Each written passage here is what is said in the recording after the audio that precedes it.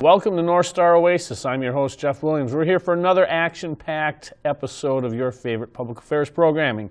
We have a lot of stuff to cover today, only two topics, but I'll tell you this, when I was preparing the show, this is probably one of the most important episodes we have ever put together. If everything comes out the way we really hope it does, this is going to actually be mind-blowing. I'm serious. This is going to be a very heavy subject matter, especially the second part. First part, not so much. That's more current events. But the second part of our show is really going to mess with you. I'm warning you now, but it's not going to be too bad. But there's a little bit of psychological conflict that I've had, and I think that you're going to kind of notice the same thing when we get there. So we are going to actually go back in history, not once but two times today, but the first one was only going back 7 years ago. And we're going to take a look. When we get the health care debate going on, we've got the House Republican plan for the Obamacare replacement has been introduced. We covered that a little bit last week, and as I said then, there's going to be a lot of changes to it. A lot of things got to happen, so this is not a be-all and end-all bill. But we are going to actually take a look at that, because what we're going to do is kind of rewind and say, in order for us to see where the House Republicans are coming from now, we need to go back and see where they were during the original debate for the Affordable Care Act. And before we do that, we really have to take a closer look at what the Obamacare bill actually does. So we're going to actually compare Obamacare to buying coffee at a coffee shop. Let's take a look right at the video.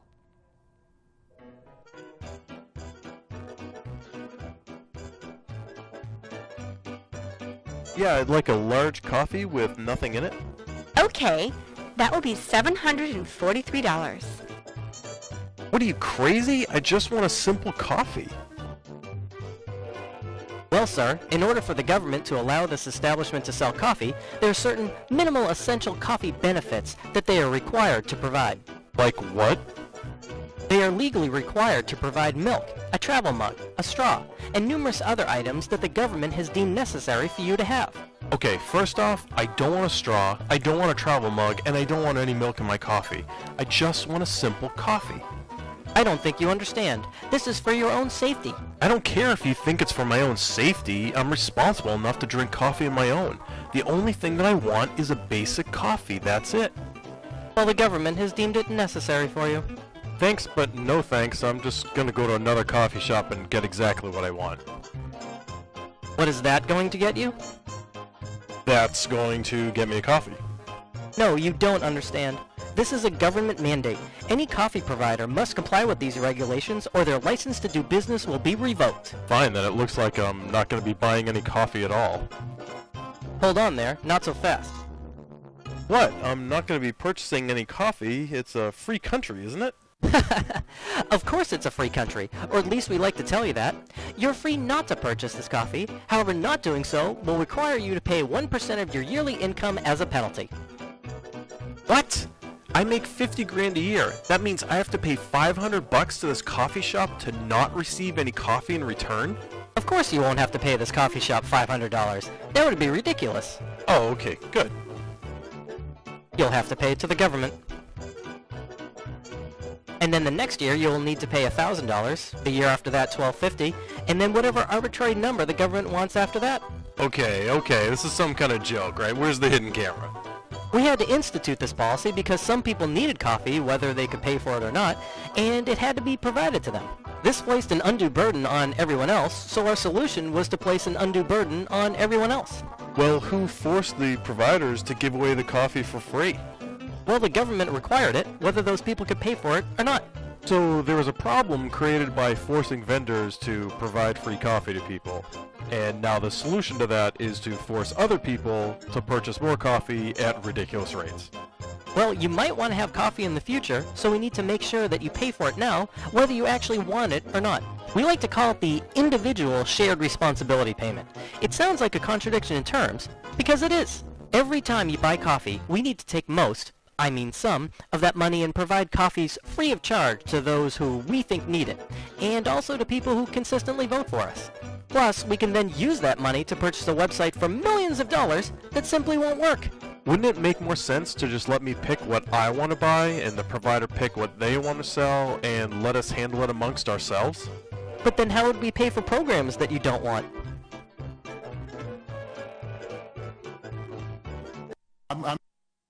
Well, that was kind of a synopsis of what we're dealing with. And of course, it didn't get here overnight. It really didn't. This has been 4 or 5 decades in the works where the government would add one thing and try. Essentially, it comes down to this, and we're seeing this in society at large, in all aspects of society. It is called the safety net. That's really what it is. Everybody wants to have a safety net for everybody, and it's like going bowling, if you remember how to do that, and you used to have the gutters. Well, we can't let anybody go and throw a gutter ball anymore. So in all aspects of our lives, we have to have the foam bumpers that go into the gutters to keep the ball going into the main part of the lane. That's the way we're at in life right now. You can't do this, you can't do that, you can't do this, can't do this, can't do this, can't do that. The whole litany of the stuff that you cannot do, thanks to government regulation, is all designed to keep you safe. Nobody is allowed to take a risk. That's what part of the problem is, and that's part of the problem in how we got here with the health insurance industry. Not just the insurance industry, but all aspects of medical care. I mean, even take a look at medical malpractice insurance. Why one of the things that nobody talks about is why it costs so much to do business and forgetting about medical malpractice. Insurance for doctors is outrageous. Now, there are medical malpractice cases that are legitimate, so I'm not saying that everything is frivolous. No, trust me on that one. But the fact is, if you got to carry this insurance and comply with this regulation and everything has to be done, everything has a cost, that cost gets passed down to the consumer, which is you. So that's how we got here. So now, as we see the House Republicans go in one direction with their bill, again, we covered that last week, we're going to take a look at what Congressman Paul Ryan, Speaker Ryan, at that time he was just a member of Congress. This is February 26, 2010. So keep in mind, the Senate had already passed the Affordable Care Act on December 24, 2009, with a vote of 60 to 39. So the Senate had already passed the bill. Now, Barack Obama has this big health care summit. And that's where Democrats and Republicans were all invited for a roundtable discussion. Essentially, the roundtable was meaningless because nothing came out of that anyway. But here is then Congressman Paul Ryan speaking at the Health Care Summit. I'm just going back and forth here, Mitch. I think we're just trying to go back and forth, but that's okay. Paul, I was about to call on you, if that's all right. Go ahead. All right, Rob, here's basically what we're looking at. The difference is this. We don't think all the answers lie in Washington regulating all of this.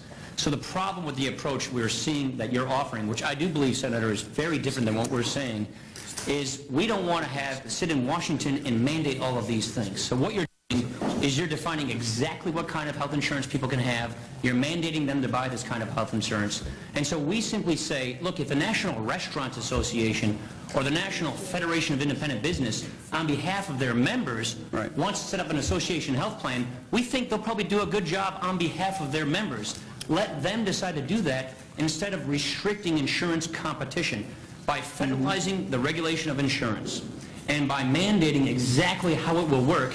You make it more expensive and you reduce the competition among insurers for people's business. We want to decentralize the system, give more power to small businesses, more power to individuals, and make insurers compete more. But if you federalize it, standardize it, and mandate it, you do not achieve that. And that's the big difference we have. Would you yield? Mr. President, may I ask him to yield? We're not in a formal hearing here, so go ahead. Paul, I read your roadmap, and I thought one of the things that you said is that there should be some minimum consumer protections in the exchanges that you proposed. Did I get that wrong? And there are in every state. And so what we're simply saying is, look, lots of us have offered lots of different ideas. We've got dozens of Republican ideas offered in the House in bills, in the Senate. And many of us look at the point of the fact that the states, you know, do we distrust our governors? Do we distrust our state legislatures? Do we distrust all the state insurance? Yeah, okay, some of you may do that.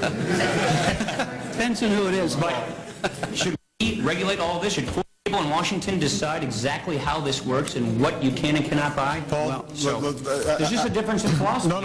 Look, this is an important point. We've got a couple other people who want to speak. We've gone about 45 minutes on this section. We're running over because we went long on the opening statements. Ryan. Okay, so there's Congressman Paul Ryan talking about we want to decentralize the system, that if you make mandates, it drives up the cost, drives down the care. That's, you know, essentially what you just heard. Later on that morning, because this is a long, it's like 6-hour meeting, 4-hour meeting that was held, so that was around 8 o'clock, 8:30 Eastern Time. Now, a couple of hours later, Paul Ryan comes out and has a little bit longer discussion about the Republican proposals as of 2010. Let's take a look. He's going to open this conversation on behalf of us. Thank you. Look, we agree on the problem here, and the problem is health inflation is driving us off of a fiscal cliff. Mr. President, you've said health care reform is budget reform. You're right. We agree with that. Medicare right now has a $38 trillion unfunded liability. That's $38 trillion in empty promises to my parents' generation, our kids' generation. Medicaid's growing at 21% this year. It's suffocating states' budgets. It's adding trillions in obligations that we have no means to pay for it. Now, you're right to frame the debate on cost and health inflation. And in September, when you spoke to us in the well of the House, you basically said, and I totally agree with this, I will not sign a plan that adds one dime to our deficits, either now or in the future. Since the Congressional Budget Office can't score your bill because it doesn't have sufficient detail, but it tracks very similar to the Senate bill, I want to unpack the Senate score a little bit. And if you take a look at the CBO analysis from your chief actuary, I think it's very revealing. This bill does not control costs. This bill does not reduce deficits. Instead, this bill adds a new health care entitlement at a time when we have no idea how to pay for the entitlements we already have. Now, let me go through why I say that. The majority leader said the bill scores as reducing the deficit $131 billion over the next 10 years. First, a little bit about CBO. I work with them every single day. Very good people, great professionals. They do their jobs well, but their job is to score what is placed in front of them. And what has been placed in front of them is a bill that is full of gimmicks and smoke and mirrors. Now, what do I mean when I say that? Well, first off, the bill has 10 years of tax increases, about $500 billion, with 10 years of Medicare cuts, about $500 billion, to pay for 6 years of spending. Now, what's the true 10-year cost of this bill? In 10 years, that's $2.3 trillion. It does a couple of other things. It takes $52 billion in higher Social Security tax revenues and counts them as offsets, but that's really reserved for Social Security. So either we're double counting them or we don't intend on paying those Social Security benefits. It takes $72 billion in claims money from the Class Act. That's the long-term care insurance program. It takes the money from premiums that are designed for that benefit and instead counts them as offsets. The Senate Budget Committee chairman said that this is a Ponzi scheme that would make Bernie Madoff proud. Now, when you take a look at the Medicare cuts, what this bill essentially does, it treats Medicare like a piggy bank. It raids $500 billion out of Medicare, not to shore up Medicare solvency, but to spend on this new government program. Now, when you take a look at what this does is, according to the chief actuary of Medicare, he's saying as much as 20% of Medicare's providers will either go out of business or will have to stop seeing Medicare beneficiaries. Millions of seniors who are on and who have chosen Medicare Advantage will lose the coverage that they now enjoy. You can't say that you're using this money to either extend Medicare solvency and also offset the cost of this new program. That's double counting. And so when you take a look at all of this, when you strip out the double counting and what I would call these gimmicks, the full 10-year cost of this bill has a $460 billion deficit. The second 10-year cost of this bill has a $1.4 trillion deficit. And I think probably the most cynical gimmick in this bill is something that we all probably agree on. We don't think we should cut doctors 21% next year. We've stopped those cuts from occurring every year for the last 7 years. We all call this here in Washington the doc fix. Well, the doc fix, according to your numbers, cost $371 billion. It was in the first iteration of all these bills. But because it was a big price tag and it made the score look bad, made it look like a deficit, that provision was taken out, and it's been going on as standalone legislation. But ignoring these costs does not remove them from the backs of taxpayers. Hiding spending does not reduce spending. And so when you take a look at all of this, it just doesn't add up. And so I'll finish with the cost curve. Are we bending the cost curve down, or are we bending the cost curve up? Well, if you look at your own chief actuary at Medicare, we're bending it up. He's claiming that we're going up $222 billion, adding more to the unsustainable fiscal situation we have. And so when you take a look at this, it's really deeper than the deficits or the budget gimmicks or the actuarial analysis. There really is a difference between us. And we've been talking about how much we agree on different issues, but there really is a difference between us. And it's basically this. We don't think the government should be in control of all of this. We want people to be in control. And that, at the end of the day, is the big difference. Now, we've offered lots of ideas all last year, all this year, because we agree that status quo is unsustainable. It's got to get fixed. It's bankrupting families. It's bankrupting our government. It's hurting families with pre-existing conditions. We all want to fix this, but we don't think that this is the answer to the solution, and all of the analysis we get proves that point. Now, I'll just simply say this, and I respectfully disagree with the Vice President about what the American people are or are not saying, or whether we're qualified to speak on their behalf. So we are all representatives of the American people. We all do town hall meetings. We all talk to our constituents. And I've got to tell you, the American people are engaged. And if you think they want a government takeover of health care, I would respectfully submit you're not listening to them. So what we simply want to do is start over, work on a clean shaded paper, move through these issues step by step, and fix them and bring down health care costs and not raise them. And that's basically the point. I'm going to call on Javier Becerra, but I just want to follow up on a couple points. So that's what you had. That was now Speaker, then Congressman Paul Ryan, speaking February 26, 2010. I'm not going to repeat what he had to say because you just heard it yourself, but I will say this, that the bill in the House, it passed March 21st, 2010, so we're coming up on the 7th anniversary next week, vote of 219 to 212. March 23rd will mark the 7th anniversary in which the Affordable Care Act was signed into law by President Barack Obama. So we've had to deal with this for 7 years.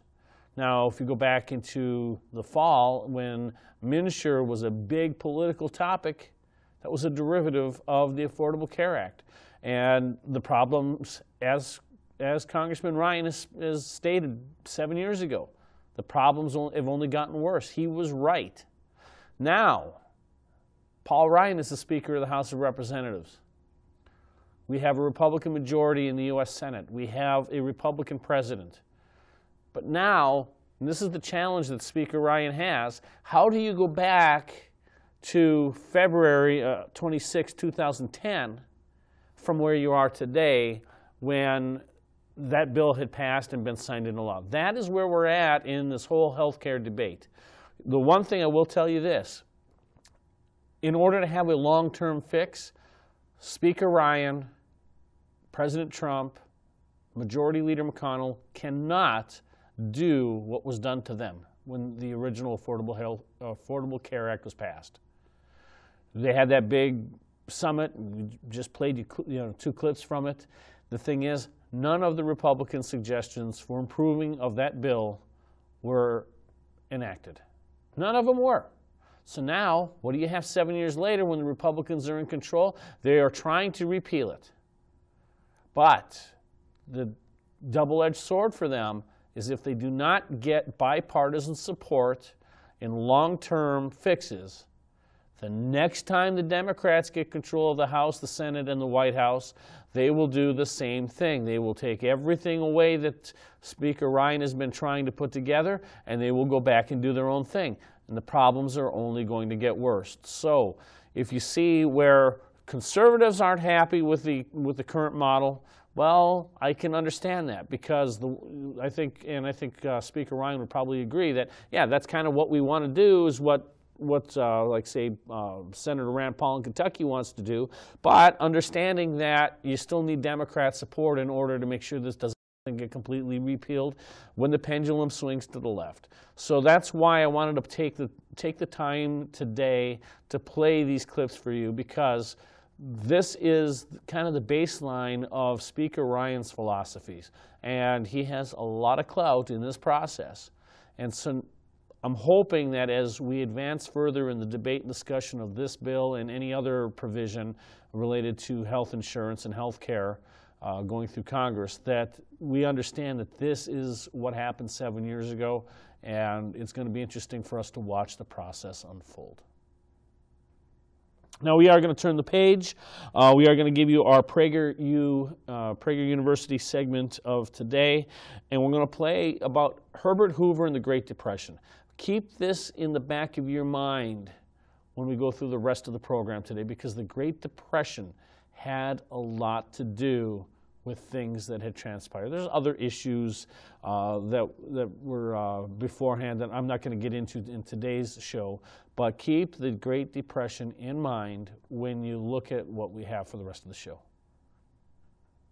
Mention the name Herbert Hoover, the 31st President of the United States, and you probably think Great Depression. Here's how the usual narrative goes. The stock market crashes in October of 1929. Hoover, a Republican, refuses to intervene. Instead, he lets the free market deal with the problem, and the economic downturn morphs into a catastrophic decline. Well, the stock market did crash in 1929, and the economic downturn that followed did lead into the Great Depression. But it wasn't because Hoover was a small government man like his predecessor, Calvin Coolidge. It was just the opposite. My research shows that it was Hoover's incessant meddling, not the mistaken view that he did nothing, that provoked the Great Depression. Hoover, a good man with magnanimous instincts, was a successful mining engineer before he got into government. He believed that almost anything could be engineered, and he brought that philosophy to the economic crisis of 1929. As a result, he was the wrong man for the job at exactly the wrong time. For starters, Hoover distrusted the free market. He knew that unfettered competition forces companies to reduce prices. But he believed lower prices lead to lower wages. In November of 1929, shortly after the stock market swoon, Hoover called a meeting with the CEOs of major American industry. Henry Ford of Ford Motor, Alfred Sloan of GM, and Pierre DuPont of DuPont Chemicals led the group that met with Hoover. The president set down a very clear and unprecedented directive. 1. Despite the weakening economy, keep wage rates at current levels. 2. Minimize layoffs. If you must reduce manpower, do it through work sharing. That is, have 2 workers work half a day each or every other day. In return for maintaining wage rates and sharing jobs, Hoover promised the CEOs that he would convince workers to neither strike nor demand additional pay or benefits. He kept his promise. Labor agreed not to strike. Industry agreed not to cut wages. In fact, Henry Ford raised wages as a gesture of solidarity. The engineers seemed had engineered the perfect solution, only it didn't work. As 1929 moved into 1930 and 1931, prices for industrial goods declined. One reason was the economy-wide deflation brought on by the Federal Reserve's tight money policy. People simply didn't have money to buy goods or invest in companies. But another reason, and a big one, was the result of something else Hoover did, his signing of the Smoot-Hawley Tariff Act of 1930. That act, which raised tariffs on imports to the highest levels in 100 years, led America's trading partners to retaliate by placing tariffs on American goods. With American exports cut in half, the prices of American industrial goods declined sharply. As the Depression deepened, industry asked Hoover for permission to cut wages, but Hoover refused. If we cut wages, there will be hell to pay with unions, he said. By the end of 1931, with the economy in shambles, industry broke their deal by cutting wages and increasing layoffs. But it was too late to stop the free fall. Business failure built on business failure. Unemployment soared from 3.2% in 1929 to 23.6% in 1932. Hoover countered by vastly increasing government spending, offering a 9-point plan that included major public works projects like the Hoover Dam and the Los Angeles Aqueduct. He raised taxes on the top income bracket from 25% to 63%. He did everything he could think of to engineer the economy back to health, except the one thing that might have worked: let the free market heal itself. What should have been a couple of hard years turned into a decade-long disaster. We have the commonly held view that Hoover and Franklin Roosevelt's economic policies were so different. You can now see that view is also inaccurate. Both Hoover and FDR believed in forceful government intervention into the economy. I'm Lee Ohanian, professor of economics at UCLA for Prager University. And that is what gave us the Great Depression, and it was really bad. My grandparents lived through the Great Depression. When I was growing up, they told me what they had to go through, and it wasn't good. Now, of course, I had grandparents who lived on a farm, so the one thing that they said was that they were able to at least have a roof over their head, and they were able to eat the food that they produced, which is what kept them away from really feeling the shocks. But there were others who were living in the cities that were really, really desperate. That was a really big deal. But that was a big deal here in America. It was even worse in Europe. And when you take a look at the fact that they were suffering from a depression actually longer than we were because of the war debt from World War I, things were really, really bad. And I'll tell you this, when Adolf Hitler took office, he was elected as chancellor, but the one thing that he had done was he had found a common enemy of the people, and it was the Jews. Why was it the Jews? Because he believed that the Jews were responsible for the poor economic condition that Germans were facing, and it was the Jews who were the ones who had caused that economic crash. And I'm greatly simplifying this. And so he made the Jews to be a common enemy of the people. That was Adolf Hitler. He rose to power, and people really suffered. Now, I hear people in politics today all the time talking about making comparison between this political candidate and that political candidate to Adolf Hitler. I keep hearing people today saying that so-and-so is a Nazi, so-and-so is a Nazi, this is a Nazi.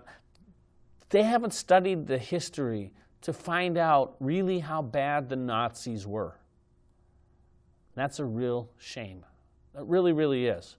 Because I don't know of anybody in America who is capable of doing the same level of atrocities that the Nazis actually did. So we're going to start this segment with a story that we had covered a few months ago, and we've been paying attention. The story's pretty much over, but this is just a reminder that at the Dachau concentration camp, the sign over the gate was stolen. This is a year or two ago, and it was recently returned. Let's take a quick look just to get you realigned in this thinking. The wrought iron gate stolen from Dachau concentration camp in 2014 has been returned.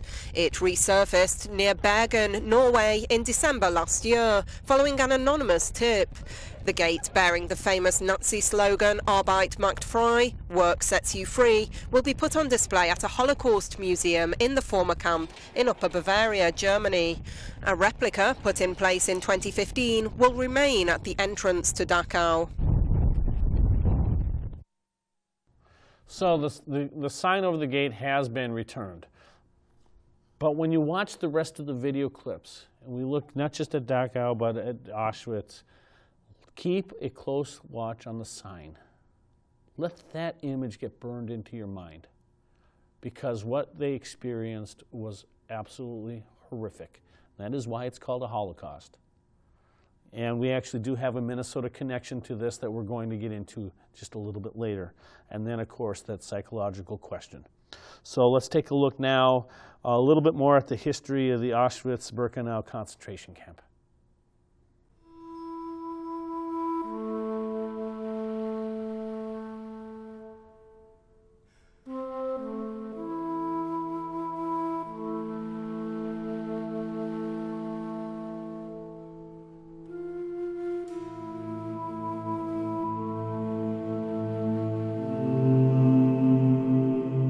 Watch this. Keep your eye on the gate.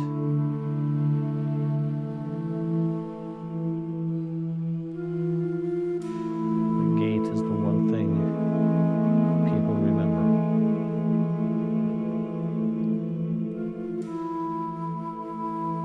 Because this is a family-friendly show, we're not going to show you a lot of the gruesomeness. We are going to show you some of the weapons of the horror, like the gas canisters, which millions of people suffered through, and the furnaces that led to their last breath.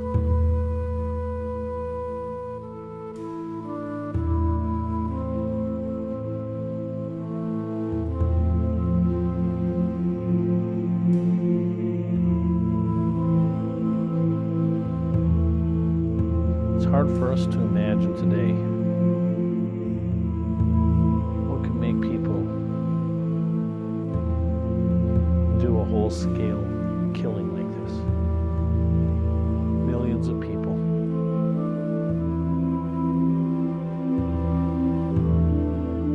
Millions of people.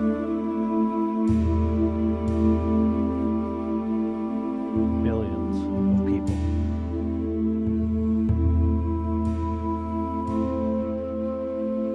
Yet there were those who survived. Some of them still live among us today.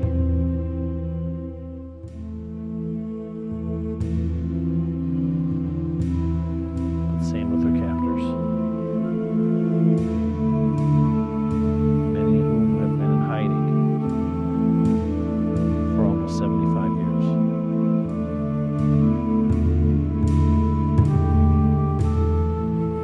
They feel remorse as we've been in peacetime. Do they ever reflect about the damage that they've done to people and families? Do they celebrate those accomplishments? Or do they mourn just as much as the survivors?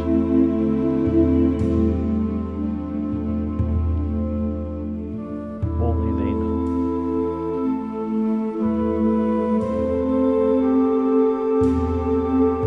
Those are secrets they'll probably take to their graves.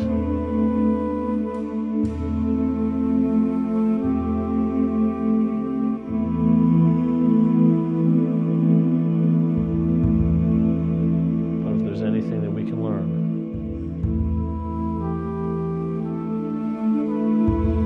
we should never let this happen again.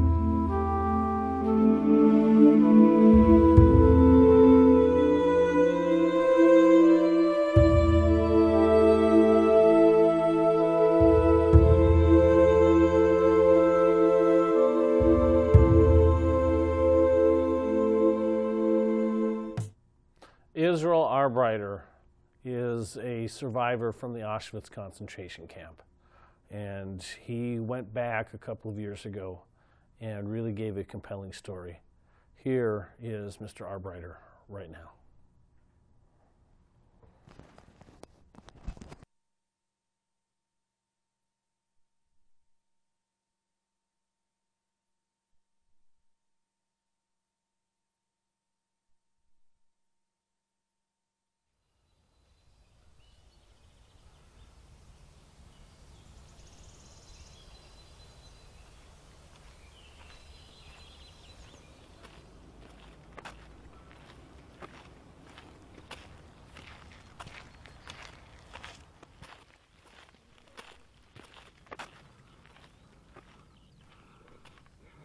over here, this is the box cars that we came in with.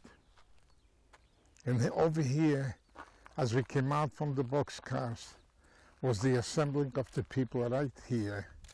And that's where Mengele or one of the other doctors performed the selection. Now, when the selection took place over here and the groups were divided, we were just ordered to walk. Well, we didn't know which direction, which one is going where. My column was ordered to walk right here, this way. As we were walking here, this line, we were guarded on both sides by assessment with machine guns and dogs. And we were walking, as you can see, that long walk there into the unknown. We just kept walking all the way to the very end, and that's where the tragedy begins over there.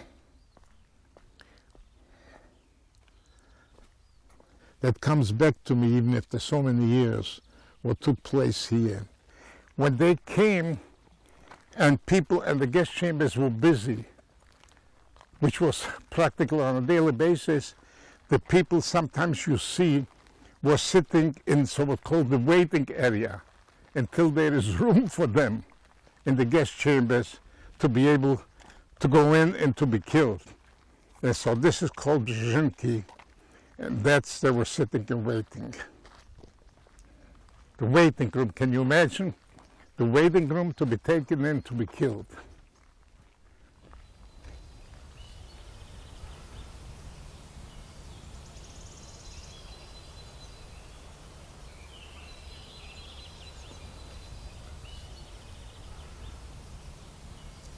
Oh, there's so many stories to tell from here. If this area, if these three, if this ground, if that ground over there could only talk. What took place on this area is just unbelievable, undescribable. See this here, these bricks? Crematorium 3, Crematorium 4. This was Crematorium 4, and this is where they were bringing up the bodies. The people that were working in the crematoriums were hardened prisoners that were working in every single day, and they knew what was going on inside, and sometimes they even worked on bodies of their own relatives. But they said the hardest and the most difficult thing was when they had to do a transport of children. When you had children walking up, little children up to probably about 10 years old, and when they also nicely, quietly helped them into the guest chambers, and those little things were crying and screaming for their mothers. You know how little children are. And then when they closed the doors, they were banging, the little kids were banging on the walls, on the doors, screaming for their mothers. And Sergeant Moll throwing the gas, and quite little by little, the noise inside quiet down, and one by one they lay down there on the cement floor and went to sleep.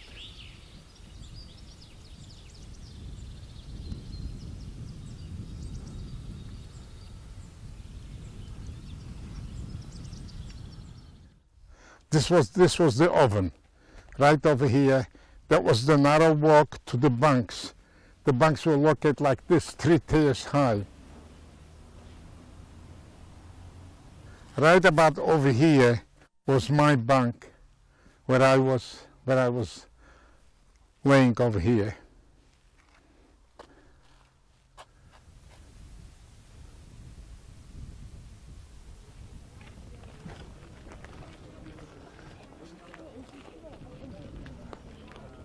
When the trains arrived here, we came out from the trains. My family was murdered, my father, my mother, my 7-year-old brother, and I was here in 1944, at the end of 44. And this is a very good thing that the people are doing, they're bringing you here. Well, it is to learn so the young people can learn and know what took place, because you are going to, with all your beautiful faces, you're going to be the leaders, the future leaders of Slovakia, and leaders of the world, the United Nations, the leaders of the world. And you might have in the future the power to prevent a place like this to exist. So again, it's an honor for me to speak with you, to meet you. Enjoy the day, enjoy your life, and go home and tell your parents, your families, what you learned, what you saw here. And remember that only good people can prevent a catastrophe like this, what took place here, from happening again. Learn what you see and remember what you learn. Thank you very much. Thank you. I still cannot imagine today that this is the truth, that this is what happened here in the 20th century, in the heart of Europe, in one of the most culturally advanced countries, that people could commit such atrocities.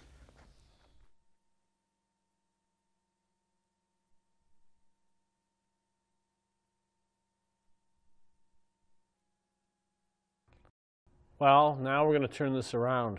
Now that you've seen the victim of Nazi atrocities, let's take a look at the same type of deal through the lens of somebody who was a former Nazi. Let's take a look at what happened 4 years ago when we discovered that there was a Nazi living among us in Minneapolis. Here's the story. Documents from 1968 show he gave the order to attack a village where dozens of men, women, and children were killed. But the man's family says those accusations are absurd. In June, 94-year-old Michael Karkos was the center of an AP investigation which accused him of being a Nazi commander. The Ukrainian national has been living in Minneapolis now for decades. Our Steve Tellier's here with the latest developments today. Steve? Bill, today the prosecutor leading the investigation says he will recommend state prosecutors in Germany pursue murder charges against Karkos. The AP also says it has finally found the smoking gun that proves he ordered the killing of innocents. On Monday, the AP revealed new evidence, a file containing an interview from the 1960s with a man who said he was under Karkos's command. That soldier said a commander who went by the name Wolf gave the order to attack a Polish village where dozens died. Karkos also went by the nickname Wolf. It seems that there is evidence to pursue charges. Alejandro Baer, a sociologist and director of the University of Minnesota Center for Holocaust and Genocide Studies, says Karkos could and should be prosecuted if the evidence supports it. If it is proven that this person has committed these crimes, he should be brought before justice. 5 Eyewitness News has been digging into Karkos's past as well. This is the paperwork from when he emigrated to the U.S. in 1949. He lists his occupation as laborer, and when asked whether he completed any military service prior to or during World War II, he replied simply, no. His naturalization papers show he applied for U.S. citizenship 10 years later. We have also investigated the first person to accuse Karkos, a London man named Stephen Ankier. He's an amateur Nazi hunter who has made similar accusations in the past, but none have led to charges. This is a picture of Ankier we found online, but we found almost no other trace of him. Still, the case could soon turn into a criminal one, and according to Baer, a signal to all who would do harm. It is both an issue of justice, it's an issue of that acting otherwise would offer today's perpetrators carte blanche to commit atrocities. We also reached out to Karkos's family today, and they declined to comment, but they have previously vehemently denied the 94-year-old has any connection to Nazi Germany whatsoever. His family says Karkos was forced to join the German army after fleeing the Soviet invasion of the Ukraine and deserted soon thereafter so he could join a group of nationalists fighting for Ukrainian independence. He denies having any active or passive role in any atrocities. If he is charged, it would likely take years for Germany to extradite him. Bill? Okay, thank you, Steve. Well, Minnesota Senator... So, we have a Nazi around us. What was the response from the Jewish community in Minneapolis when they heard about it? Let's take a look. Can you lay out who exactly Michael Karkos is? He's a retired carpenter, 94 years old, from Minneapolis, who entered this country in 1949, apparently was naturalized as a citizen in 1959, and incongruously, with respect to his alleged past activities, has lived a fairly quiet, sedate, and private life in Minneapolis ever since. And what's been the reaction of the Jewish community in Minnesota upon hearing about this man in their midst? Shock, disgust. It's appalling, keeping in mind that the alleged massacres in which he participated involved both Jews and non-Jews. It's a Minnesota connection to the depravity of Nazism.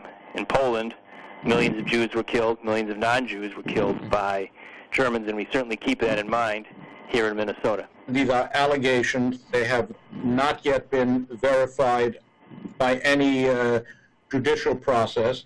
So we just have to take it with a bit of a grain of salt and go on presumption of innocence.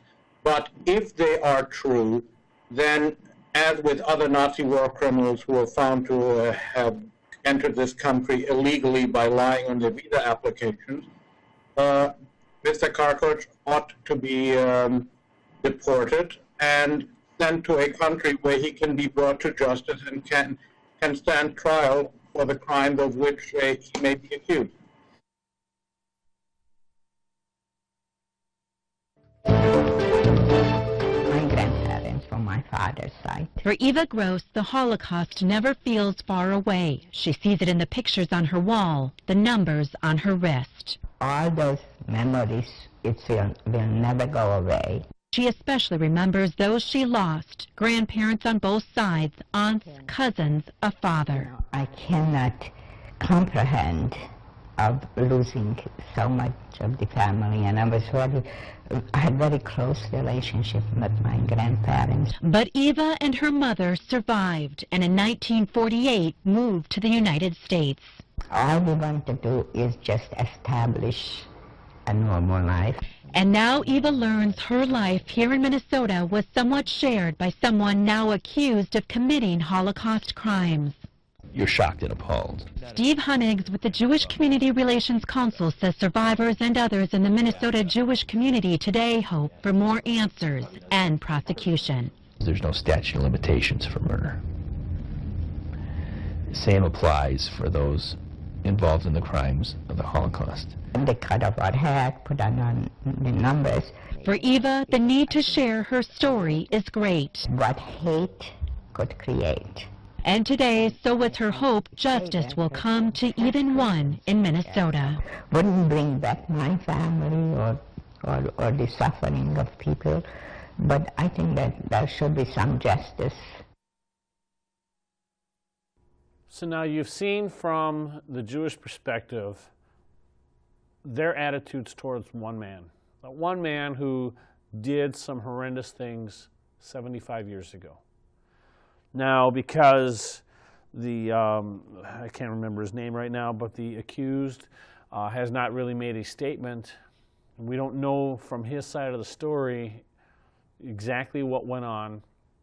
The thing that I'm always wondering is, has it haunted him for these 75 years? What he did in 1943, has it haunted him yet?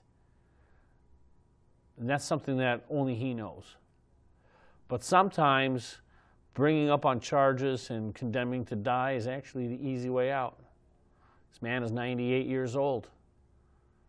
Where, on one hand, we want to see justice for something done a long time ago.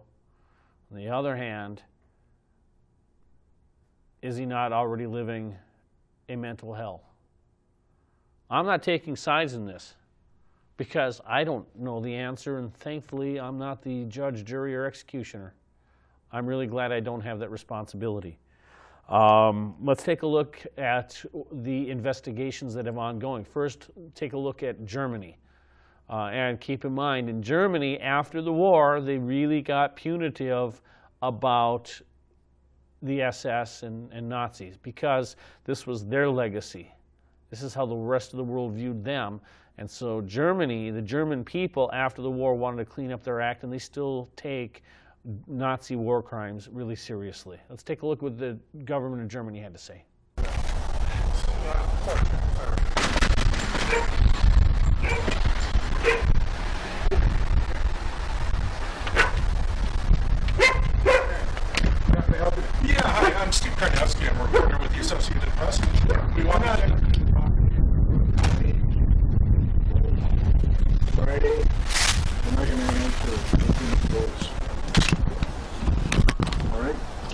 there is fresh information. This is defamation.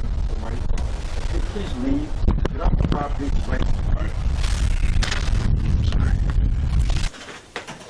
This is actually a Nazi SS list. It includes all of the various companies that were in this unit and their commanders and their ranks, dates of birth, all the information, and basically their pay grade. It's a payroll list, so far as we know. This is Karkot's own name listed, and you see he's the lieutenant and he's the head of the second company of this group, born in 1919.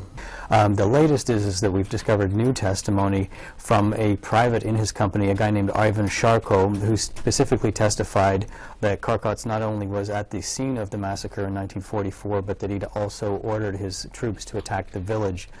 He did not specify that they had been ordered to kill men, women, and children, but what we do know is that they did, in the end, kill more than 40 civilians in the massacre. This clearly says that, yes, indeed, he was at the scene and, in fact, had given the order, so he was there in a command position. What we've also just learned is that federal prosecutors in Germany say that they've collected enough evidence in an investigation that they began after our initial story to recommend to state prosecutors that they pursue murder charges against Karkot. That could still take some time. It has to be determined, first of all, which state prosecutors that it goes to, and then they have to review the evidence and determine whether there's enough to charge him and whether Germany has the jurisdiction to prosecute him. And ultimately, the government of Germany declined to prosecute. But now the story actually made its way back in the newspapers and on the TV just this past week. The government of Poland has made the decision that they're going to seek to extradite him from Minneapolis to bring him under trial. Let's take a look. Polish authorities say they'll seek the arrest and extradition of a US citizen suspected of committing crimes against humanity during the Second World War. Michael K., identified during an Associated Press investigation as Michael Karkot, is accused of being a Nazi commander in an SS-led unit that razed Polish villages and killed at least 44 civilians. This prosecutor says this case shows that there's at least still a chance of bringing those responsible to justice. We should never stop pursuing suspects. Evidence allegedly points to the now 98-year-old Karkot leading a unit in the Ukrainian Self-Defense Legion and ordering killings in eastern Poland in 1944. His son denies he was involved in any war crimes. The fact that the Associated Press was handed a dubious 1968 KGB interrogation file of dubious origins does not qualify as evidence or proof. Polish prosecutors are now seeking an arrest warrant for the Minneapolis resident, saying his age would not stop the investigation.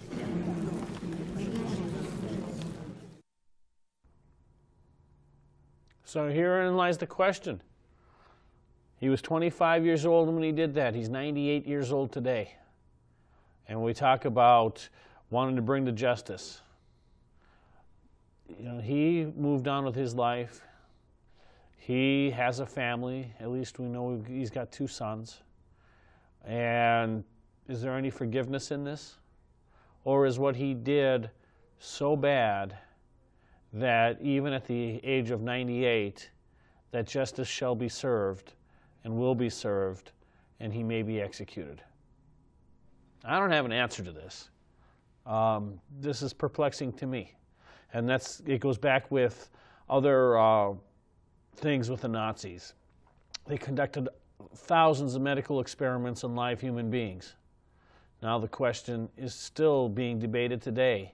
Do we take the results of those experiments and turn them into something good because the sacrifice had already been made and that we can learn from that? Or is it because of that sacrifice that we don't even want to touch any of the data and make use of that and turn it into something that might be used for good? And people are still debating that issue.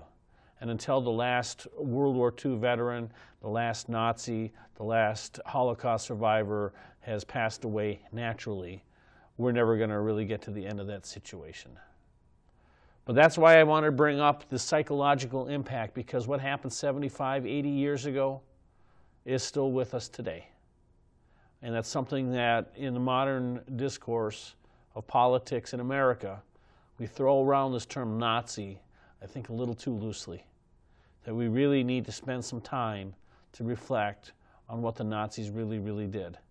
Because I don't know of anybody, Republican, Democrat, Green, Constitution Party, Libertarian Party, Socialist Workers Party, I don't know of anybody in America who was capable of living up to the atrocities that the Nazis in Germany in the 1930s and 40s had actually done.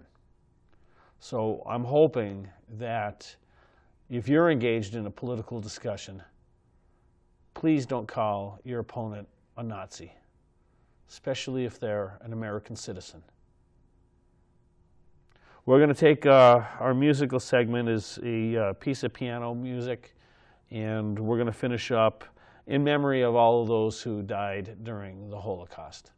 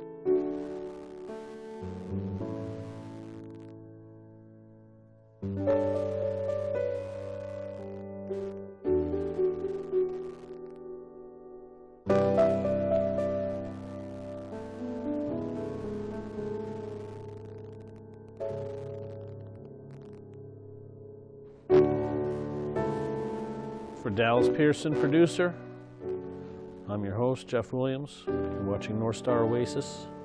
Reminding you that we have 283 more shopping days left until Christmas, even fewer till Hanukkah. Thanks for watching. See you next week.